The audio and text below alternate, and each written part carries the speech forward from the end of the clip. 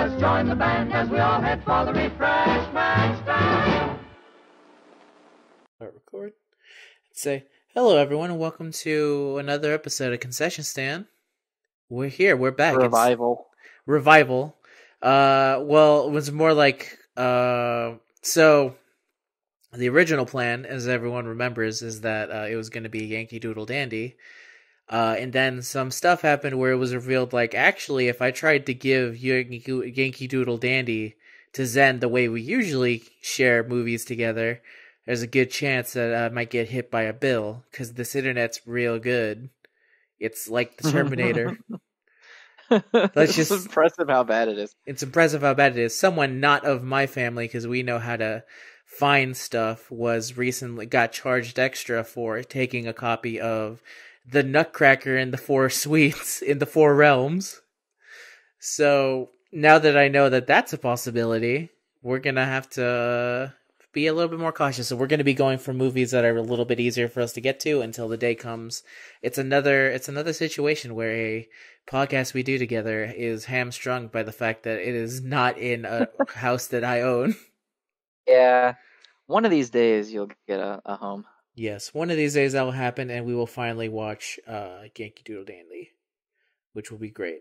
But for right now, we'll talk about the movie we watched today, which is, let me get the full title because I literally forgot, Yu-Gi-Oh! The Dark Side of Dimensions, which I thought it was The Dark Dimension, but it's not.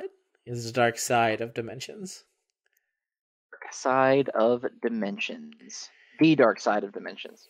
Yep, and it is the most recent Yu-Gi-Oh! Movie that takes place after... Very recent, by the way, 2016. Yeah, it takes place storyline-wise after the events of Yu-Gi-Oh! So if you have not read or watched Yu-Gi-Oh!, get ready for some spoilers of Yu-Gi-Oh! As we get into it. So let me give a quick plot summary. So it begins up, the Kaiba Corp. It actually begins in like what feels like the universe is being destroyed, but it actually turns out it's just Kaiba Corp is doing some shit. It's just Kaiba being fucking Kaiba. Kaiba's doing Kaiba stuff, and then Okay, so I'm trying to remember. Okay, so it starts with all the Kaiba... It doesn't start with the Kaiba duel, right? Kaiba duel? Yeah, it does. Okay, so it does begin with Kaiba dueling Atem, the Pharaoh, who at this point is not a part of Yugi's body anymore. He's moved on. He's literally passed on. Yeah, this is after the ceremonial duel, so he is not in the Millennium Puzzle anymore. He is in the afterlife. Yes. So they duel each other. There's a bunch of, it's exactly what you expect. There's Blue Eyes, the Dark Magician shows up. Another Blue Eyes shows up. And then the only thing that's different is that it ends with Kaiba winning. Yeah, we should also point out they have modernized decks. Yes. So Kaiba is using like crazy synchro Blue Eyes monsters that are like... updates to the Blue Eyes and the Dark Magician are used in this. Yes. Funny enough, the only one with updated decks is them. It seems Joey is literally running the exact same cards that he always has, because at one point they showed... Joey even get a proper duel? I thought, wasn't he just like comic relief in this pretty much? Yeah, there's a cameo by the Red Eyes, who, they didn't even give him like an updated Red Eyes. There's literally thousands of Red Eyes. It's just the Red Eyes. Like the same old art and anything. Anyway, so they duel, Kaiba wins, and this is where you learn that Kaiba has basically created a machine that will make the person's imagination a reality. I think that's like the base. So he spent millions of dollars on a duel disc that will literally turn fantasy into reality. And he's also spent, which I'm going to assume is millions of dollars, trying to recreate the Pharaoh. And he makes at one point that the hardest part about making the Pharaoh was his hair, which was extremely difficult and cost the most money. Mm-hmm. And he says, it's not enough. I'm dueling, basically. It's not the real thing. I need to duel the real thing, otherwise it doesn't count, even if I win. Then he crushes a bottle and he says, fire the person who made that bottle. He said that Kaiba Corporation products should not break that easily. Yeah, they should fire whoever designed that bottle. Yeah, so it seems like Kaiba is also digging under. He's found the Millennium item, the puzzle. He's found the puzzle thought lost after the duel between Yugi and Atem, but he's basically found it, and they're gonna go find it, and they're gonna go get it. But then at this point, then they cuts to Yugi, who's at his final year at Domino, and they're just doing like kid shit. Yugi looks slightly older. He's tall now, which is weird. He's tall. Still not that tall, but he's taller. Yeah, in terms of the differences, Joey looks exactly the same. Tristan looks exactly the same. I want to say Taya looks slightly bigger in some places. And is even more anime. Yeah, even more anime. Use your imagination as to what that implies. Yeah. Yugi is slightly taller, and Mokuba's rocking a more like... if it wasn't for his voice, it would be very hard to tell if it was a very up-and-coming girl or a very proper young boy. In terms of the look and designs. So yeah, he's hanging out. Would you say that Yugi is as tall as the Pharaoh was in this one? Right? I think they do a side-by-side, and the Pharaoh is still slightly taller. Okay. But he's pretty close. He's getting up to the point where I assume it's the beginning of Yu-Gi-Oh! GX, where he's eventually going to just look like the Pharaoh, right? He literally just pretty much looks like the Pharaoh, yeah. Yeah. Just without the hair standing up. Exactly. So, at this point, they introduce this young kid, who I forget the name of. I want to say it's Diva, but then his name is like... is the villain, yeah. Is the villain. For all intents and purposes, he has two names. We're going to call him Diva. They're like, I remember that guy, but I also don't remember that guy. That's the exact same thing that Merrick does, where he makes a fake name so that he can be their friend. Yes. And here's another good cameo, because this is basically based off of Yu-Gi-Oh! I guess the best way of differentiating it is Duelist, which is there's no pre-time back when Yugi was straight up murking fools with shadow games. Well, fun fact is Duelist actually does consider that to be canon. Yeah, all that stuff does happen. It's just that it's never really brought up. But the one... Well, 4Kids doesn't. There's your big difference. Okay. Is that this is based off purely the anime, which that shit doesn't happen in. That's why it's quote-unquote Season 0. Yeah. It's the magical forbidden season. But there is one character from there that does make an appearance, and that is the gym teacher. The gym teacher who, if people remember, he's the one who gets turned into a pawn by Bakura. That's when you know Bakura's kind of fucking evil. If you remember the final arc of the pre-Yu-Gi-Oh! Duelist thing, it's him. So he's in this movie. He doesn't really do much. I just like the fact that he's in it. I thought that was a really nice touch on their part. So anyway, Seta goes to get the Millennium Puzzle from the chamber, and then that's when Diva shows up and reveals to be like, okay, now before then, Diva gets bullied on by a bunch of kids. I remember that part. He gets bullied by a bunch of kids. And the most thing I remember about the bullies is that one of the bullies looks like he's half head. One of the bullies looks like he's mostly head and the rest of him is body. It's real fucked up. Anyway, he ends up like straight up, I think, disintegrating the bullies. That's how you know he's evil. Seto goes to get the Millennium Puzzle, but then he shows up and he's like, I'm Diva and I have powers that got to me from my master. And I want to say at this point they reveal that the master is Scotty, everyone's favorite, the guy who had the Millennium Ankh for a very long period of time. You mean Shoddy? Shoddy, yes. Yeah, they call him Master whatever. That's why I keep thinking of it. But yeah, it's Shoddy. Very important character that totally is really relevant in Yu-Gi-Oh! Prior to this. Yeah, sort of. We'll get into that a little bit later. Anyway, him and Kaiba do a duel, and then this is one of the first parts where they go like, this duel is going to be a dimension duel, which the dimension duel means that the amount of attack your monster and defense has is dependent on how much spirit you give them. This is never a thing. This never gets brought up. It really just feels like an excuse to make it feel like these characters are hurting when they're summoning. But both Kaiba and the shadow games anymore, so they need some bullshit to give a reason why the characters are going when they're getting hurt. Yeah. So he's dueling Kaiba, and he's being the most shittiest duelist because he's just making all his monsters attack 0 when he has a bunch of dragons. And Kaiba's about to lose, and this is where I think it's first revealed that the technology Kaiba has made, I feel, is specifically made to make him not lose to anyone but the Pharaoh. Because he summons, not Exodia, he summons Obelisk out of nowhere. Yeah. He slams the ground. He punches the ground, because technically that's where the God cards are. They fell underneath along with the Millennium items, didn't they? Yes. They did. They say they disappeared when the Pharaoh disappeared. He literally punches the ground and pulls Obelisk the Tormentor out of it. Yeah. So then he says, you can't summon a monster that way. And then he says, Obelisk isn't a monster, he's a god. So he literally just says, yes, I cheated, but it's okay. Yeah.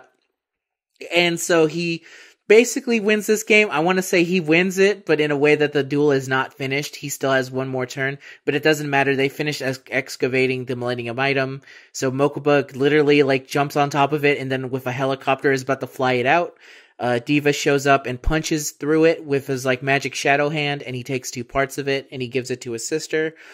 This is basically Diva's deal. I will now explain it. Is that basically he was trained by Scotty. Something happened to Scotty. He basically got killed. Can't help but think that you're saying Scotty, like the engineer from the Starship Enterprise. Oh, Scotty? Yes, this is The Scotty. villain, the Yu-Gi-Oh! Overarching villain, Scotty, Scotty. in the engine room.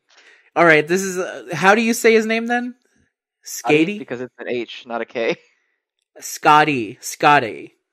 Shoddy. Shoddy. Oh, it's Shoddy. Shoddy. I'm saying it completely wrong. My bad. Shoddy. His master was Shoddy, and when Bakura got the Millennium Ring, he killed Shoddy, which there's a lot of like questionable things about that doesn't make sense about how Shoddy is able to still appear. But anyway, kind of fucking like he's like a spirit of the Millennium Items. I guess so. Anyway, we'll talk about more of that later because it really is something. So that's when Bakura becomes possessed with the Millennium Ring and he fucking kills Shoddy. And also Shoddy was apparently just running an orphanage of kids, and the kids are in a basically what is a cult, which says after the Pharaoh disappears, they get the ability to make a perfect world. But if the Pharaoh ever returns, they lose the power. And so he wants revenge on his friends because Bakura, when he turned evil because he was possessed by Thief Bakura, or whatever is the evil entity inside of the ring, he killed a bunch of his, he killed Scotty, and then I believe he killed some of his friends as well. And that's why he's doing what he's doing. So he takes some of the puzzles specifically because he doesn't want to bring back the Pharaoh. Kaiba wants to bring back the Pharaoh because he's the only person he doesn't feel like dueling if it doesn't feel like he can lose to anyone but him. And Yugi at this point is just being a teenager trying to live his life. So when Yugi is living his life, Kaiba shows up in the Domino City terminal, which makes it seem like Kaiba just runs this entire city now. And he announces, I'm gonna have a new duel disc. Get your fucking money ready. I'm going to reveal it soon. Yugi wants to be friends with Diva. Diva does some shit when Bakura and Joey are next to each other. He tries to erase Joey's memory, and he tries to basically, like, say, Bakura, I'm going to kill you because you're a murdering piece of shit. Bakura cries because he goes, like, because this is good boy Bakura, and he's like, I'm very sorry about what happened. I also lost someone. And Diva's like, this is kind of fucked up. I feel like I'm punishing the wrong guy. But it doesn't matter because, but Diva's friend, who is also a part of his cult, finds that the Millennium Ring was not destroyed, because apparently when the landslide happened, the only thing that happened is that everything got buried. The items are all still 100% okay. So he takes the ring, and now the ring is like doing some evil shit with Diva. It's messing with his mind, and Bakura gets taken. Joey is eventually saved by the Pharaoh, a memory of the Pharaoh. And then when Diva says, how the hell did that not work on you? He says, some memories are hard to forget. That's the basic understanding of that. Diva's sister gives Yugi a piece of the puzzle. So there's 2 missing puzzle pieces, and Kaiba figures this out because he uses machines to build the Millennium Item, which justifies the reason why it said that only Yugi can build it. But then Kaiba says, Yugi was a child when he built this. I'm a man. So I'm going to build this item. And you also get some interactions between Kaiba and the software android he's made, which the android is like, I know that you like to be flattered, and Kaiba's like, shut up, android. So there's 2 missing pieces. It becomes pretty clear that, so they save everyone. Kaiba's like, okay, he basically kidnaps Diva and like, does some sentry deprivation to prevent him from using his magic powers, and then he kidnaps him, and then says later on, we're gonna duel for that puzzle piece, because I'm gonna throw a tournament, because that's the only thing I know how to do. Kaiba invites little Yugi to the tournament and says, bring that puzzle piece, we're gonna duel, and this is gonna be good. And then Yugi goes, Kaiba, what the fuck are you doing? My friend's in danger. And he says, I don't care. And so he's In invited. true Kaiba fashion. True Kaiba fashion. Also, this is when Mokuba sees Yugi and he says, "Hey, Yugi, looking good. Like what you did with the stuff." Okay, so finally they're going to do a tournament. It's going to be a 3-way tournament. Kaiba's like, prepare for the tournament. I'm going to duel this guy.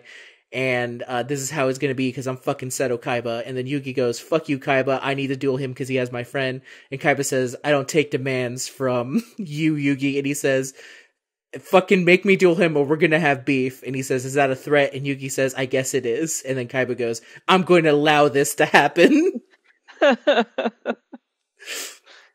Okay, little Yugi duels Diva finally, and it looks like Diva is going to win. And then little Yugi does maybe the shittiest thing ever, which is fun, fan-fucking-tastic. He traps him in a loop. So that he's just gonna lose to him. He uses a trap card that says, "This monster can't be defeated." And then he uses a trap card that says, no, he first uses a trap card that says, "You take the battle damage from this battle." And then he uses another trap card that says, "This monster can't be defeated." And then he uses a third trap card that says, "You always have to attack this monster as long as you have a monster on the field." Basically trapping him in a loop, and the guy goes, "I literally can't do anything. You trapped me in a loop," which is maybe the first time there's ever been a legit Yu-Gi-Oh game played in all of Yu-Gi-Oh's history from the original series, because this is maybe the one combo I could see happening in real life. The actual card game? Yeah. Yeah. It is the shittiest combo in the world, because it's like, nobody expected it at all, and it's like the shittiest way to win, but is maybe the most accurate to the game. So Little Yugi wins, and Kaiba is gonna duel Little Yugi. He now has both pieces of the puzzle. At this point, I forget what happens to him. I want to say he just kind of fucks off for a bit. He disappears for a bit from the movie. So Kaiba said, Diva, right? Yeah, Diva. Diva fucks off from the movie for a bit. Yeah, he's like, and he fucking dissolves. Yeah, he's trapped in his little, like, puzzle box that's supposed to be able His to alternative of the Shadow Realm. Yes. And so he's stuck in there The Diva Realm. The Diva Realm. He's stuck in the Diva Realm, and Kaiba goes, "Alright, Yugi, I need you to summon the Pharaoh now." And he's like, "No, that's not gonna happen." And so they duel for a bit, and then it looks like Kaiba is going to win for a bit. Kaiba is basically on the up and up, and he says, I need that Pharaoh. And then Yugi says, "God damn it, Kaiba, I need you to fucking pay attention." So he goes up to the puzzle, which has been standing in like a thing of light. He inserts the last two puzzle pieces, and then he clicks the button. And if he clicks the button, then all of, again, Diva's people are gonna lose their powers and everything, so they're kind of worried about that. He clicks the button, nothing happens, and Yugi goes, "Okay, Kaiba, he's literally gone. He's nowhere to be found. Even if I summon the fucking puzzle, he's not gonna come back. So you're just gonna have to accept the fact that he's gone." Kaiba does not accept the fact that he is gone, and they continue to duel. Little Yugi is about to win. He uses a card, and this is the part where I'm 100% positive that the machine that Kaiba has, it has the ability to cheat for him, because he's about to take 2,500 points of damage. Kaiba has exactly 2,500 points left. He is stuck with 100, and it is never explained how he survived.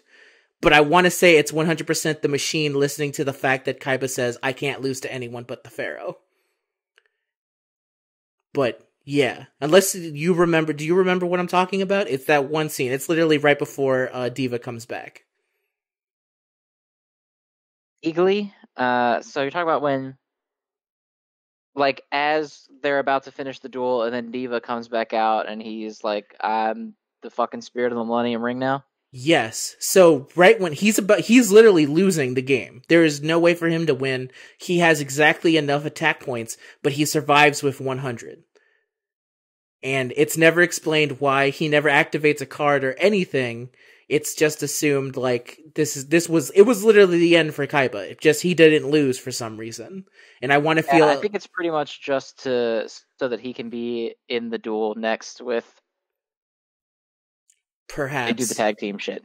Yeah, so anyway, Diva comes back. He's now infused with the ring. He says, "Diva's not here anymore, bitch." And he starts taking over the entire world, because one of the things that they now are telling us is that if there's any hint of evil inside of the little cube thing that can make a perfect world, then the world gets corrupt. So the person who's using it has to be basically pure-hearted.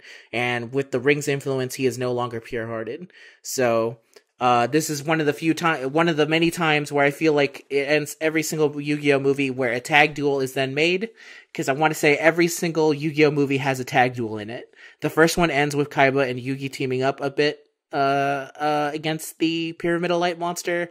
Everyone knows a duel across dimension has literally like 3 duelists on one, and then this one ends with a 2-on-1. The triple duel. The legendary triple duel. The legendary triple duel, which 3 protagonists take on some random-ass enemy. Anyway, so Kaiba shields little Yugi when he's about to lose to his giant fucking monster, and he goes, "Why would you do that, Kaiba? Why'd you risk your life for me?" And he gives him his item and goes, "For him." And at this point, it looks like Yugi is about to just 100% keel over and die, and then he says the magic words, which are, "I still believe in the heart of the cards," and then, like, as if that was a summon mechanism, the Pharaoh comes in and is like, "Motherfucker, did you just say the magic words?" Yeah, he like, it's like a golden fiery spirit of the Pharaoh, though. It's like not actually him. No, it is not legitimately him, but it has no lines. It counts. It's enough to count, because when this summon is like as if little Yugi is going Super Saiyan, because he is literally like developed in the golden aura. So I'm pretty sure he has the cape that the Pharaoh wears, like where he turns the jacket into the cape. Yes, he does. He's full on here. He gets summoned, and at this point, everything becomes silent. There's no words. He doesn't even say, "I summon a monster." He summons his friend. He doesn't summon the Dark Magician. He summons the friend who is based off the Dark Magician. And then he just fucking obliterates him. Doesn't even explain why he's winning. He just wins, because he's the fucking Pharaoh. And then it ends. It like doesn't even actually, I think, resolve as a duel. He just gets hit by like. Yeah. This is another one of those moments where I feel like if this movie wasn't so godforsakenly long, this would be a very cool moment of like literally, because he gets summoned and it's like literally a force. It's literally building on the fact that you know he's gonna win. You don't need to know what he says. He doesn't need to say shit. Nothing needs to be said between this, because we already know the outcome the second they summoned him. And so they win. They share a little like good eye moment as then he leaves. Everyone's happy. Joey asks, like, "Oh, did he ask about me? I bet he's asked about me." And then Yugi goes like, "Yeah, he did. He basically said, I'm glad everyone was looking okay." And then he says to Kaiba, like, "No one ever thought he would come back except for you, Kaiba." And then Kaiba goes, "I have my own special bond with him, and you have yours." So Diva ends up being okay. All his cult members lose their power, but they seem pretty happy regardless of all that. It's pretty happy considering a bunch of active terrorism has happened and a lot of people were harmed at the tournament. All the people who were disappeared to different dimensions return. There's a really good scene, which, unless, I don't know if you caught it, but when people were disappearing and when people come back, a guy who, disappeared and comes back with popcorn. So when he disappeared, did not catch that. So when he was disintegrated, he left with the popcorn, and then he came back with the popcorn.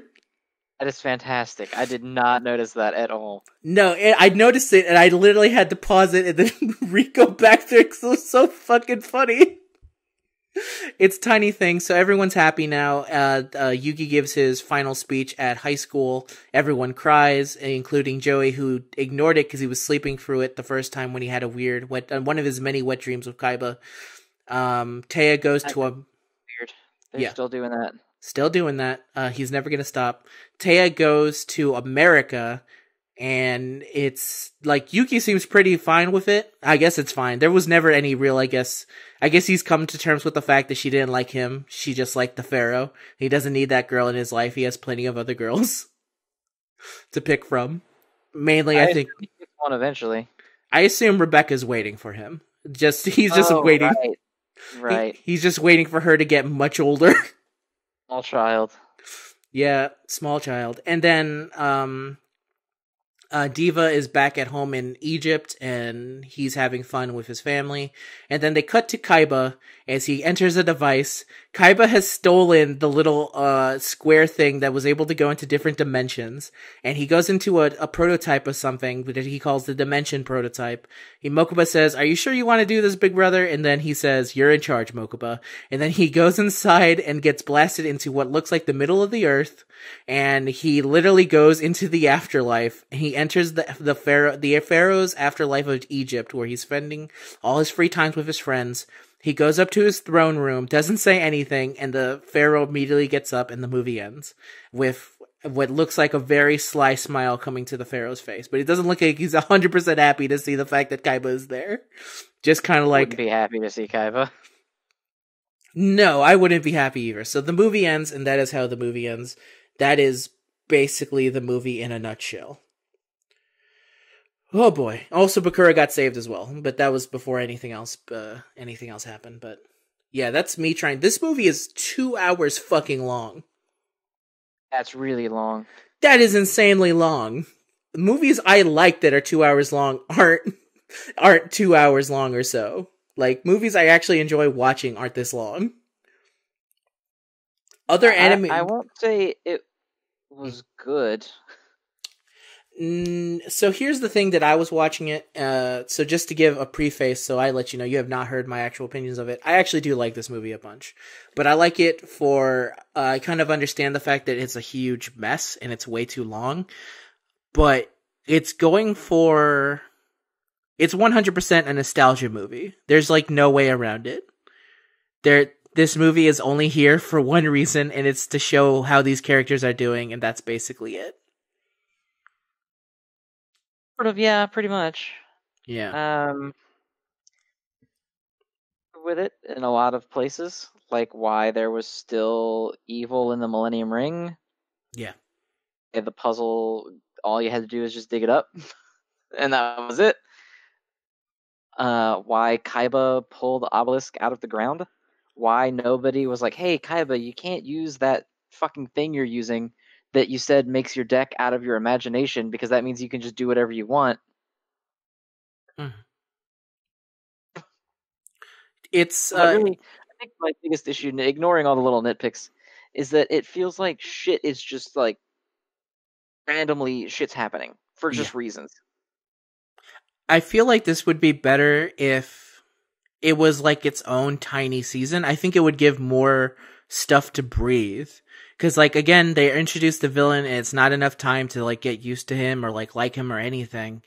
You get like there's a lot of plot threads that feel like they're dangling, and it feels like it's unresolved simply because they only have, like, even with 2 hours, it is not enough time to build up all the things that they're going for effectively. If they wanted the movie to be better, I would have completely dropped all the diva stuff and just focused on Kaiba's weird obsession with the pharaoh, because it is the best. It is the best part of the movie. Well, it's 100% the best part of the movie, but like you have all that weird shit with Diva, and the movie's 2 hours long, but you still come out of it feeling just like exhausted. Yes, like the shit going on that it's hard to care about anything. Yeah, it can. Again, the one thing that I feel actually does really get me is when the pharaoh shows up, and it's only because they've done a good job of like, he literally doesn't show. The only time he shows up is when it's like, it feels like, oh, it's a memory. So even when Joey gets saved by him, it's still kind of implied it might be the fact that Joey the bond between them is too strong. So it's not the fact that the pharaoh is actually helping him, it's just that the pharaoh's memory is something that he can't forget, no matter how hard. Like, it's the one ace in the hole he has against this specific form of torture that he's being put against.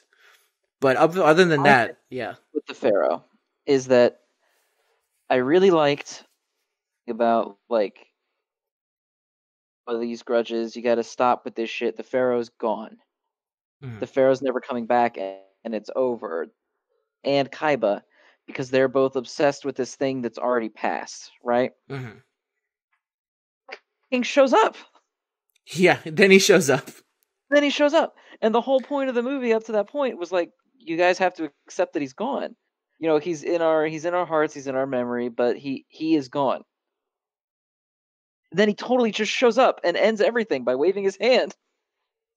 Again, I'm not even like, that's not even like a TV trope thing. He literally waves his hand and the movie ends.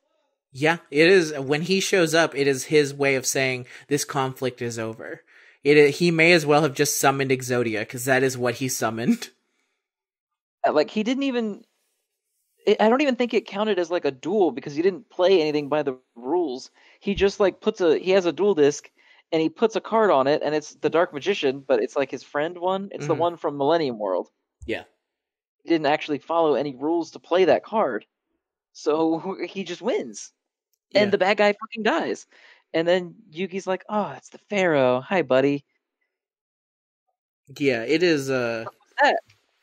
You just fucking told me that I couldn't ever see him again. And he was right there. And it really frames the movie as this to, like, I guess Kaiba was right all along? Like, because again, Kaiba's doing a lot of questionable things, but I always feel the Yu-Gi-Oh! In particular has always been, like, Kaiba's misguided in his whatever he's doing. This is the first time where Kaiba is 100% right.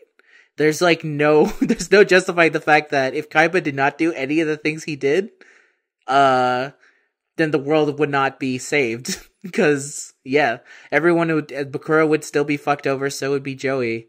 But because he literally summoned the Pharaoh through what feels like pure force of will, the day is saved. And it feels weird to be like, I guess, like, Yugi was wrong? Yeah, Yugi was, like, wrong with the right message? Yes. Because Yugi was saying the right things. He was. When he actually shows up, he just looks like an asshole.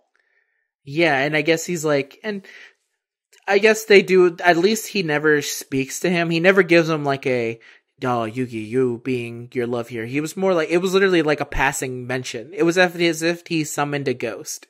And then the ghost was done. They actually speak, right? Don't they just kind of like look at each other?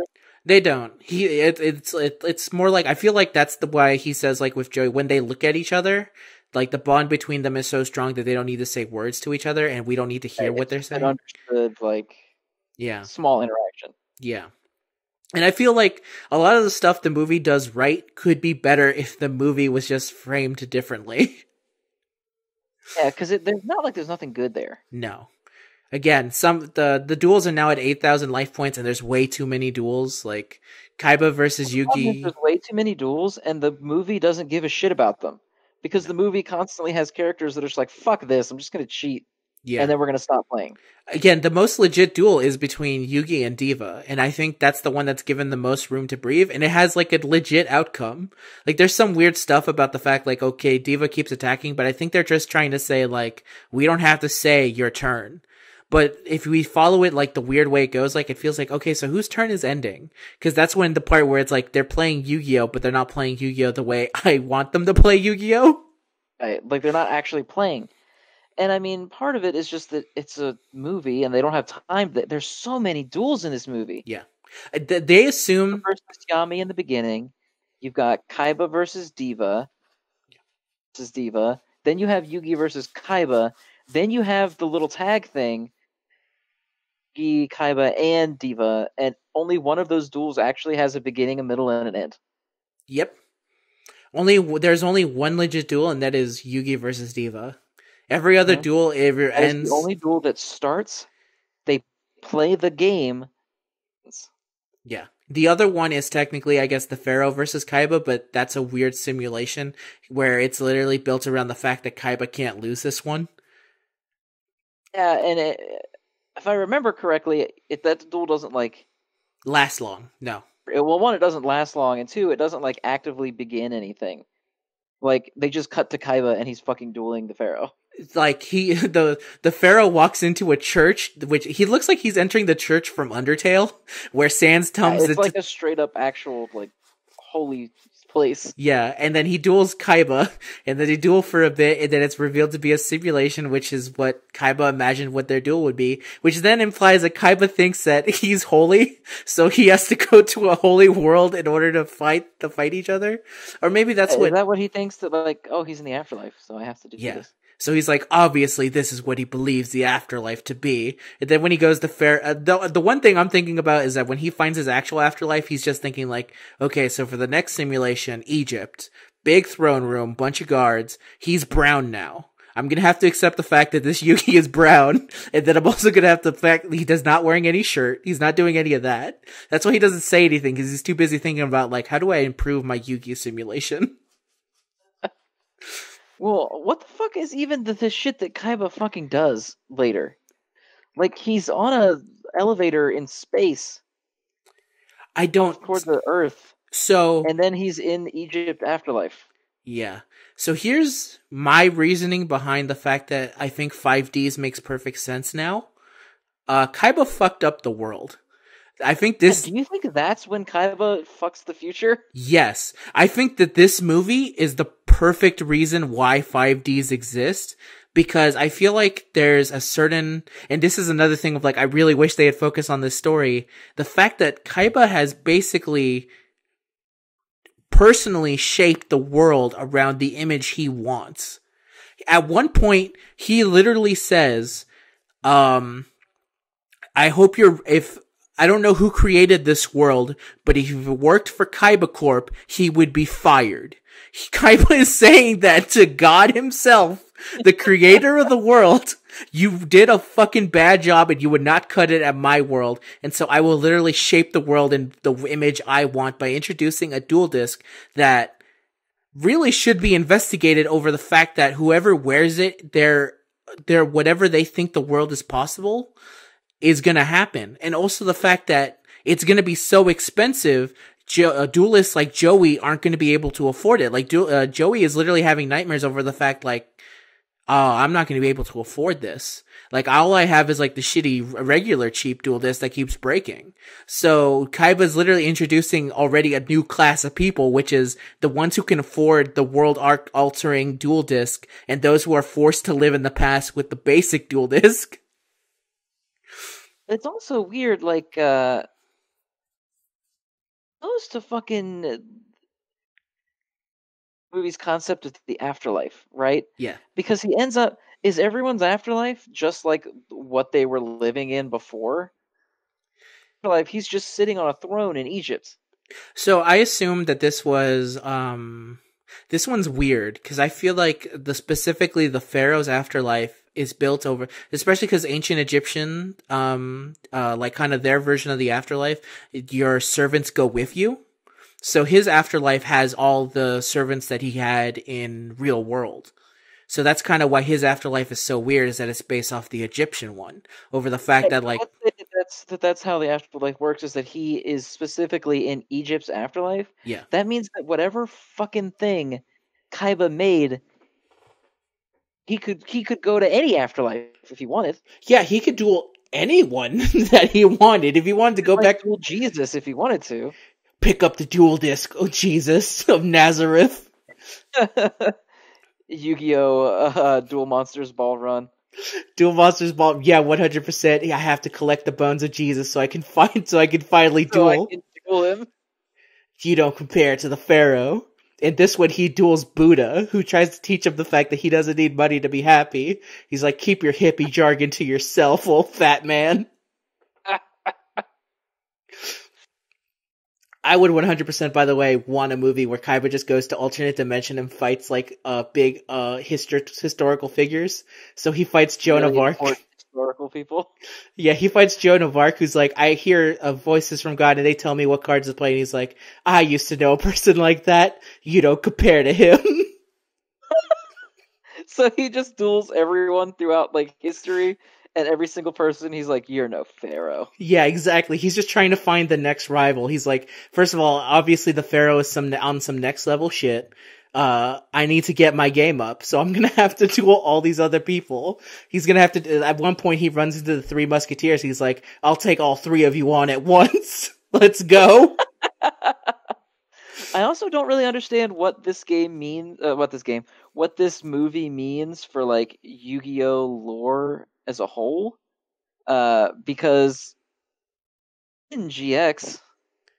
Yeah, I kind of want to see it like a cutaway to Jaden at one point, as he's like also trying to come up and coming, and he goes like, wow, okay, I guess. Yeah, and like just what in general, because I mean, the Yu-Gi-Oh! Movie before this was Bonds Beyond Time, Mm-hmm. which solidifies that yes, all of these all of these series take place in the same universe. Yeah, so 100% Jaden and Yusei exist. yes. Then this movie takes place after Bonds Beyond Time, but has some weird, like, and this shit doesn't make any fucking sense, differences No. as far as GX goes. Unless Kaiba went to the afterlife, dueled, and then came back. Yeah, that's the one thing, is that I'm pretty sure at some point either Kaiba comes back or Mokuba is hiding the fact that Kaiba is not back. You physically see Kaiba in GX. He's there. But is that Kaiba?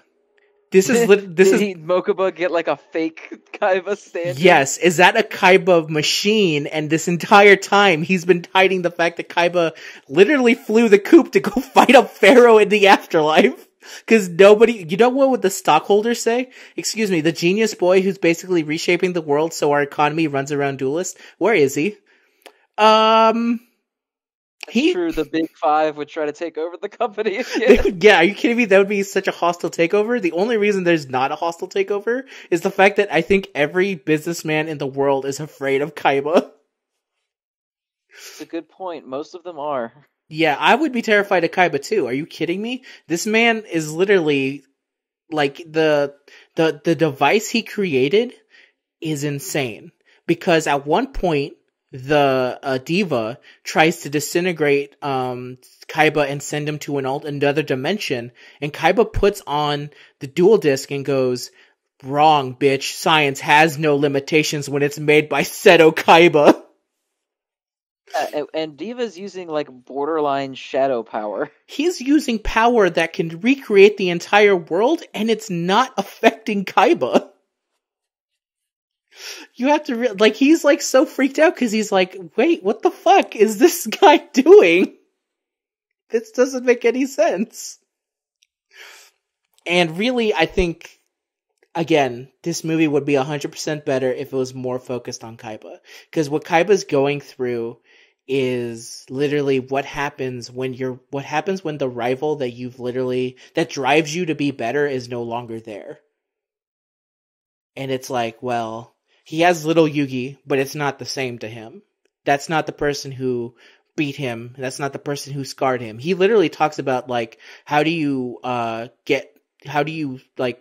heal from scars that won't heal? It's that you literally put a defeat so hard on your opponent, it rocks their soul.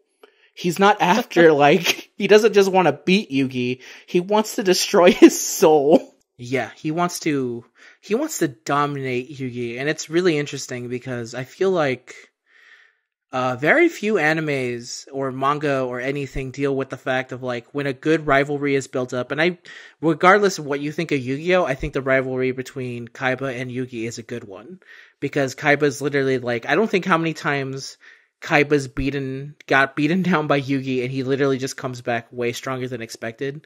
Like, Kaiba's just such a pain in the ass to ever want to fight. He's the most annoying of rivals. Yeah, I would say so. Yeah. In this movie, especially, he might be the only character that I think is well done. Mm-hmm. Little Yugi, because Little Yugi's only character trait is, like, he's not the pharaoh. Boy. Yeah. Like, his only character trait is that he likes his friends, and he's pretty good at card games. I think there's small hints of what actual Bakura is.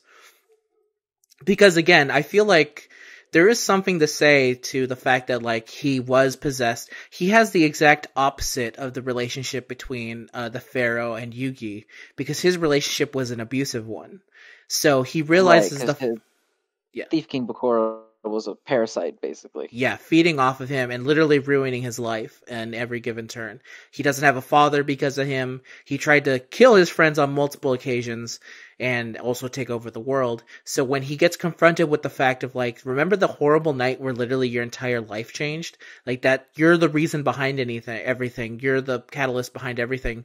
And he does something that's very weird, and for someone in that situation, he doesn't try and say, like, he does say at one point is like, the ring was the one behind it, but then he doesn't go, he doesn't say like I didn't have anything to do behind it. All he does is say I'm sorry. Like that was still technically me that did it. I just was under possession, but I really didn't. If it was up to me, that night would never happen as well. And he kind of shows like some form of PTSD over the fact that like, yeah, no, that night was horrible, and I actually feel your pain because you're not the only one who lost everything. He lost his father, he lost his innocence, he lost everything, and he cries to him, and he's like, and that I feel like that's enough to make the villain go, like Diva specifically go like, oh, I feel like, am I the baddie in this situation? Am I the bad guy?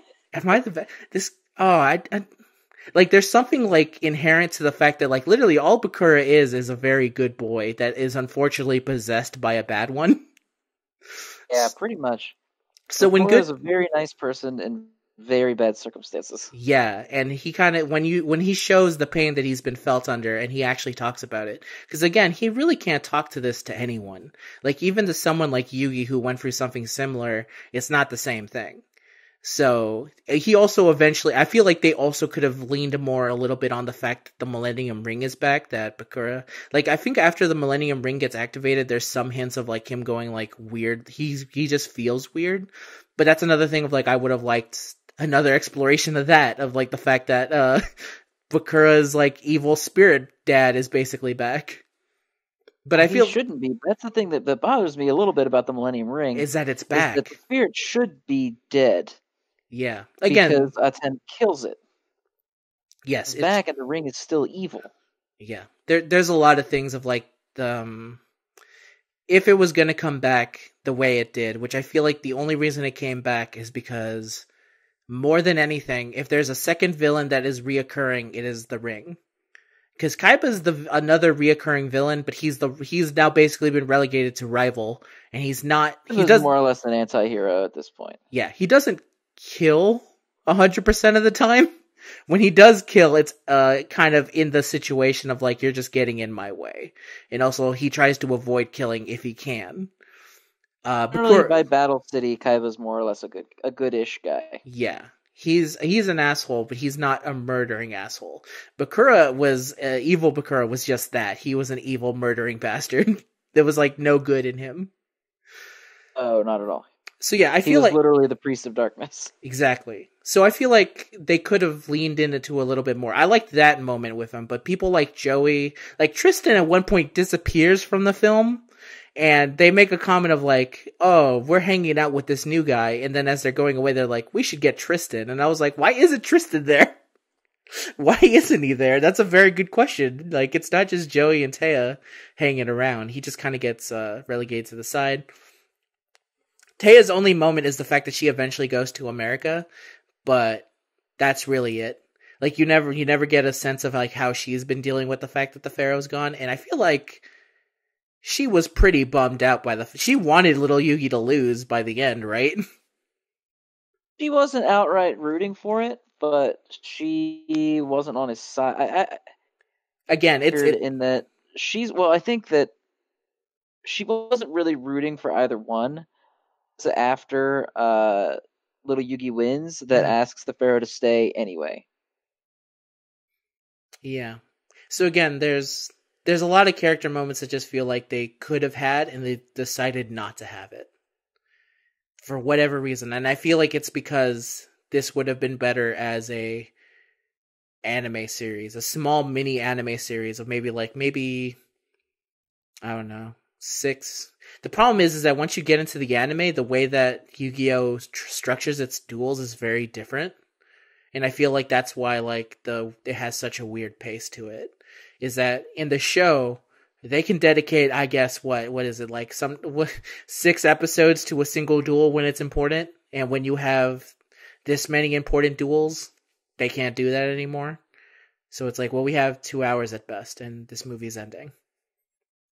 I almost feel like this movie was sort of hamstrung by its want to have a villain. Yes.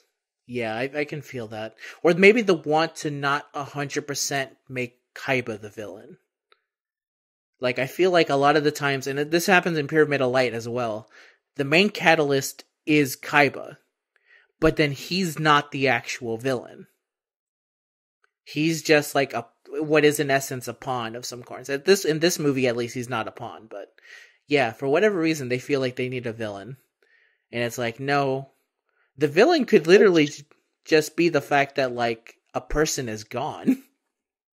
Yeah, it's a movie that seems like it wants to explore how these characters are living in a world without the Pharaoh, Mm-hmm. but it won't commit to that because it's also dealing with all this diva bullshit. Yeah. Which again, the movie I feel would be better. You wouldn't get the Bakura, but you could still have like a more silent scene between Bakura and Yugi as they talk about like, you know, their experiences together. Like you could still have that scene. You just need to reframe it differently. And for what this movie is, it's again 2 hours of Yu-Gi-Oh. So if you're into Yu-Gi-Oh, I feel like this is also maybe one of the better animated of the movies. But yeah, the animation's beautiful. The art Yeah. style's very good. It's modernized, but it doesn't feel like generic. Yeah, and a lot of the end moments are fantastic, and there's a lot of cool stuff around it for sure. It's just like I feel like the one half of it is like this is all cool, and this is the cool parts that I like about Yu-Gi-Oh, and then the other half is I just wish this was better because I feel like, especially in an age where anime from the specific 90s are coming back in specific ways. Like Yu-Gi-Oh! Hakusho, for example, was able to come back, and Yu-Gi-Oh! Definitely had a chance of coming back and telling this story. Because again, there's plenty of time between this and GX. GX is maybe the part where you go like, okay, by this point, Yugi has to be this age, and he has to look kind of like the Pharaoh. Right now, where he's at, he's not exactly at that point. But I guess they feel... Like right in the middle there, where Yugi hasn't really grown into what he becomes in GX, and in GX, Yugi, Joey, and Kaiba are like legendary duelists of. Legend, yeah. Yeah, they're a big deal. They're like world famous people Yeah. because the Yu-Gi-Oh world runs entirely off of card games. Yeah.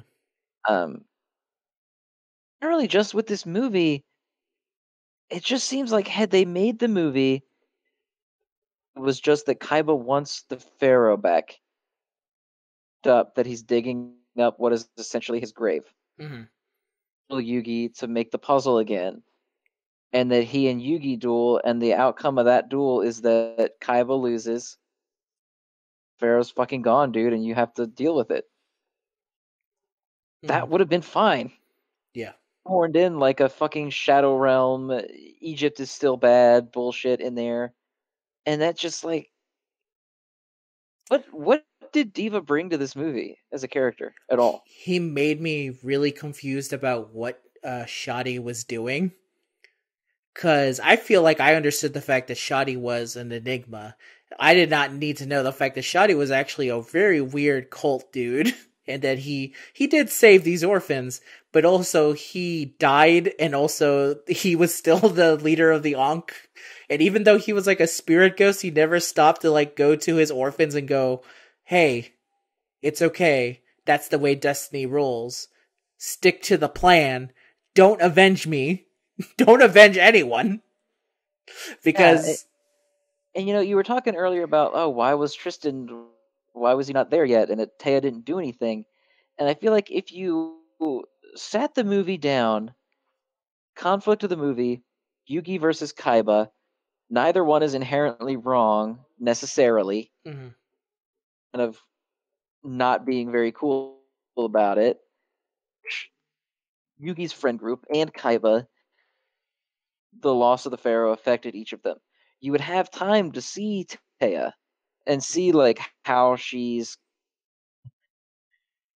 America and the conflict about it, and maybe if the Pharaoh hadn't gone, maybe she wouldn't have left. Mm-hmm. And any of that kind of stuff. Like Yugi is not the only character that's relevant to the Pharaoh. Like even Joey gets basically kicked out of this movie. Yeah. And I feel like it's another case of like Joey does not duel. Joey doesn't have any new cards. Again, when Yugi shows off his Dark Magician, it is a new Dark Magician. When Kaiba summons a Blue Eyes, it's the new Blue Eyes. When he shows Diva his Red Eyes, and it's the same janky ass old Red Eyes, I was like, did Joey not change his deck with the changing of the meta? Like now I'm interested in like, so Joey is poor. And he's playing a game that literally requires you to constantly spend money on it. He can't afford to get a new dual disc. So I feel like if you wanted to have another, like, if you could replace a lot of the Diva stuff and then you would have Joey, like, if you wanted to still have some duels, you could have Joey trying to, like, he's like, alright, I summoned Swordsman and Landstar. And then the other guy's like, I synchro summoned 27 different monsters on the same turn. Yeah. I mean, even if you just had, like, you have that initial duel with Kaiba and his fake Pharaoh. Mhm. A duel later on that's Kaiba and Joey and Yugi, and then you're done. Bam. Effective, relevant duels that matter to us. Yes. And the Kaiba versus Joey thing could totally be a setup of, like, literally, like, Kaiba's like, why are you still a duelist? You literally can't afford to keep up. You couldn't afford to keep up with me back then, and now look at you now. I've created, look at what I've made, look at how much money I have, and then, excuse me, what version of the Red Eyes do you have? You still using Time Wizard? You're still using Baby Dragon? That's like 27 packs ago. And I feel like that's the kind of stuff, like, I feel like that's what I personally would have wanted more, and that's what makes this movie, like, so hard to, like, wrap my head around of, like, this isn't 100% what I wanted. I did like seeing them, but I also can't help the fact that I would have liked to see him in something better. Right. Yeah, because you mentioned it was like a pure nostalgia movie. Mm-hmm. Not a lot of the possible nostalgia moments to set up this stupid, weak villain that no one cares about. Yeah, that's the part where it kind of loses it. The nostalgia points that always hit me is, again, seeing the Pharaoh return. Because when he does return, he is enwrapped in, like, a golden thing of light, and yeah, it doesn't make sense that he comes back, and that's the part where it goes, like, that's where I allow my specific nostalgia to go away of, like, yeah, but he's back for a brief moment, and it's really cool, and he's like, he doesn't get to say his line. At one point, Kaiba steals his line, which is really funny when he's dueling Yugi, when he's like, what would the Pharaoh say? The game's about to end or something. Like, he literally steals his catchphrase, and he uses it on Yugi. Yeah, I do remember that. It's great. And really, if anything, this movie, you should watch it for all the Kaiba parts. Because every single scene Kaiba is in, it's similar to, like, how Joker makes the Dark Knight, and when he's not on screen, the Dark Knight gets much worse. When Kaiba's not on screen, it makes it much worse. Yeah, basically. Yeah. Yugi is 100% the good part of this movie. Like, just the struggle between the two characters, like the conflict that's going on there. Yeah. It's the only good part of this movie, and the rest of it is fucking terrible. Yeah. Yeah, 100%. And, again, a lot of the things about Shoddy just feels like it's dead. Like, ignore the fact that the dueling is weird, because now I'm pretty sure that how can they be using cards that I think would exist in Zexal before Zexal happens? But to be fair to them, they never outright say that's the kind of summoning they're doing. Their cards just look like slightly different. Yes. So I feel that's how they get away with it, is that, like, our cards look different and you know what these cards are, but we're not really going to talk about it very much. Also, at one point, I think they even still tribute summon a couple times. Yeah, they do. When Dimension Duelist doesn't require tribute summoning. There's also, again, there's a lot of little fun cameos. I think my favorite cameo is from Sagi the Dark Clown, which appears in the Pharaoh versus Kaiba, which Yugi's about to use 1,000 knives to kill his blue eyes, and then he sacrifices his Sagi the Dark Clown. And at that point, I was like, Kaiba, why are you using Sagi the Dark Clown? Why? I think it's for Crush Card Virus. I think the Crush Card thing is, like, he has his own form of the Griggle Gambit, which is called the Soggy Gambit or something, where he uses Soggy as, like, oh, I'm gonna attack Soggy, and then he uses card deck destruction virus or something, and he completely destroys their deck. Like, that's the only justification in my mind as to why he's still using Soggy the Dark Clown. I could see that. I actually don't hate that. But I don't know. I feel like I've said everything I can say about this movie. Yeah. It was a movie built on an interesting premise, driven by its need to be a generic battle shonen anime movie. Yeah, when it could have been so much more. It could have been something truly amazing. really, really likes Yu-Gi-Oh! Especially Duel Monsters and GX. Mm-hmm. It sucked to see all of this stuff that could have happened that would have completely like meant a lot to me as a fan, and they could fight some sort of remnant of Egypt's wrath. Yeah. And if you want a specific anime movie that I feel like kind of does not 100% the things we want, but I think is the good nostalgic movie that is nostalgic but also just a good movie, it's Battle of Gods. Battle of Gods is able to balance like the fact of like, here's a new villain, it's Beerus, he has this, but also you get like all the cool things, like you get Boof, like the entire fact that Beerus is angry for pudding, and that the villain actually interacts with Majin Buu's weird ass request of like, I eat the pudding, and then Beerus goes like, how fucking dare you? Like, that's the kind of thing, like, if only the villain was that's what happens when your villain is actually fitted well into your universe, as opposed to like some generic Egyptian man. Right, and like, you have not in anything before Battle of the Gods, completely brand new for that. But he fit in fine with the cast, and he did things around the cast. Mm-hmm. Diva bullshit is like completely disconnected from Yugi, other than when he's pretending to be Yugi's buddy. Yeah. So when you have Beerus I'm the god of destruction, everyone gets to chime in. And part of it is that Yu-Gi-Oh! Is inherently a one-on-one. All the movies make it 2-on-1 or whatever. Mm-hmm. So it's not like you can have every character chipping in. Like, they all can't bum rush Diva, and only Yugi is left standing, Yeah. It's frustrating when there's all this shit going on, and the whole time I'm like, so what's Kaiba doing? Yeah, well, yeah, it's the rub. So yeah, that's Yu-Gi-Oh! The Dark Side of Dimensions. If you're a fan Dark of Side of Dimensions, yeah. Check it out. If you're a fan of Yu-Gi-Oh! And even if you're not, if you like Kaiba a bunch, if you don't like Kaiba, then I think you also don't like Yu-Gi-Oh! I think that's actually impossible. Yeah, it's very. I don't see how you could enjoy Yu-Gi-Oh, but really not like Kaiba. Yeah. Also, another good moment, which is Kaiba related, is when they play the old Kaiba theme, which is Kaiba's at a computer. Like, they play that theme at one point in the middle of the movie, and I go, hell yeah, Kaiba's back at the computer. At the computer once again. Yeah, because they play like Kaiba has a very specific theme, and when you put it against modern music, it stands out.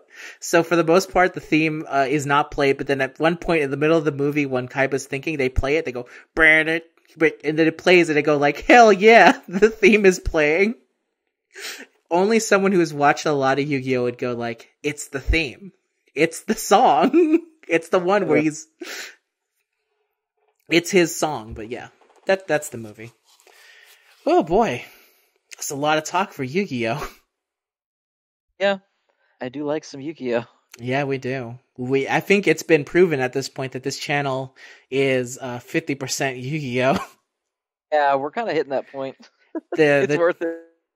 I fucking love Yu-Gi-Oh!, so it's fine. Yeah, it hasn't been released yet, but the 200th episode of this channel is technically a Yu-Gi-Oh! Episode. Fantastic. Yeah, it's great. Look forward to that one. But yeah. Alright then, so yeah, Concession Stand is back for the time being. Again, it's gonna be always based on the fact of how easy can we find the movies until I'm in a better situation. So the next movie that we're gonna see, a preview of upcoming attractions. I remembered this bit because this entire time I was stalling to try and remember what I say next. It is going to be Sorry for Bothering You, which you can find on Hulu. So if you want to watch along with us, go to Hulu, watch Sorry for Bothering You. Zen, have you heard of this movie? 100% not heard of this movie. Okay, so let me give the quick small pitch. A man who goes to work for a telemarketing company, and in order to do better, he is a black man, he puts on a white voice. That's the beginning premise of it, and that's all I'll say. It is by Bootsy Collins, who is a rap man turned into a director for this one movie. It is a dark comedy, possibly sci-fi movie. So, yeah, check out that movie because I watched it, and I'm gonna have Zen watch it because I need to have someone else to talk about this fucking movie because it is something else. So look forward to that, and look forward to that too for you, Zen. I'm game.